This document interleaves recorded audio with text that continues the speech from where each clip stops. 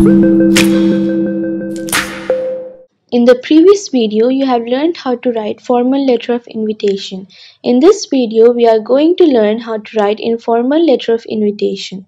Informal letter of invitation isn't something new in classes 11 and 12.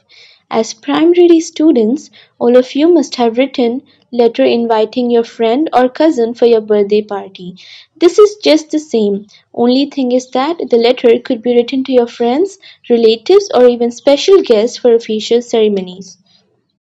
While formal invitations are aimed at inviting a lot of people or invitees and are written as invitation cards, formal invitation is meant to invite a specific individual for a specific occasion. Let us now understand some of the features of informal letter of invitation. This is the simplest of all letters. As told earlier, this letter is meant for a specific individual and cannot be sent to a large number of people.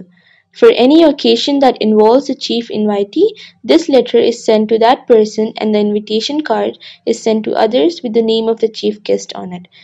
The sender's address is mentioned on the top left-hand corner. Next, the date of writing letter is supposed to be written. Remember, if it is an official invitation, then you can mention to address along with subject. But if it is a friendly invitation, you don't have to write to address and the subject. The name of the invitee could be mentioned in the salutation. Example, Dear Mr. Kabir. For complimentary close, you can use yours sincerely. Let us now understand the marking scheme. 1 mark is allotted for the format. Format includes sender's address, date, receiver's address, subject line, salutation, complimentary close, name and designation.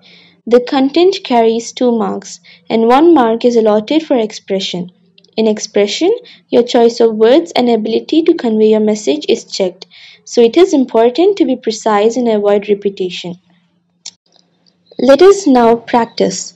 Your school is inaugurating Writers Club. As the literary secretary of Green Apple School, Gautam Nagar, Vijayawada, write a letter inviting Mr. Arvind, a popular children's author, for the inauguration ceremony. Since it is an official invitation to Mr. Arvind, remember to mention to address and the subject. Remember to be precise about the purpose of the letter. Adhere strictly to the word count, not more than 50 words. If you follow all these steps, you will surely score 4 by 4 marks. I hope this video was helpful. Please don't forget to like and subscribe.